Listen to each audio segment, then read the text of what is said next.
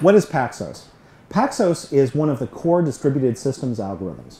It was developed by a guy named Leslie Lamport, one of the most prolific writers of papers in distributed systems. He wrote papers such as Paxos Made Simple and covered a lot of the interesting cases within multi-transaction commit and generations. Paxos, you can think of it as a transport. It's a very general purpose system for doing votes among multiple independent entities. This is applied in computer science and distributed systems where you have individual machines or nodes that need to coordinate and agree on a particular set of state. Paxos is the industry standard for agreeing on state within a distributed system.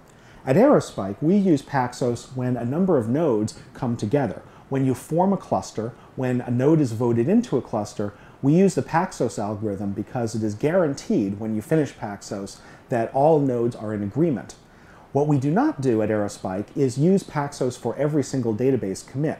If you apply that on each and every row, it's an operation that requires a lot of overhead. We only use Paxos when we're bringing a cluster together.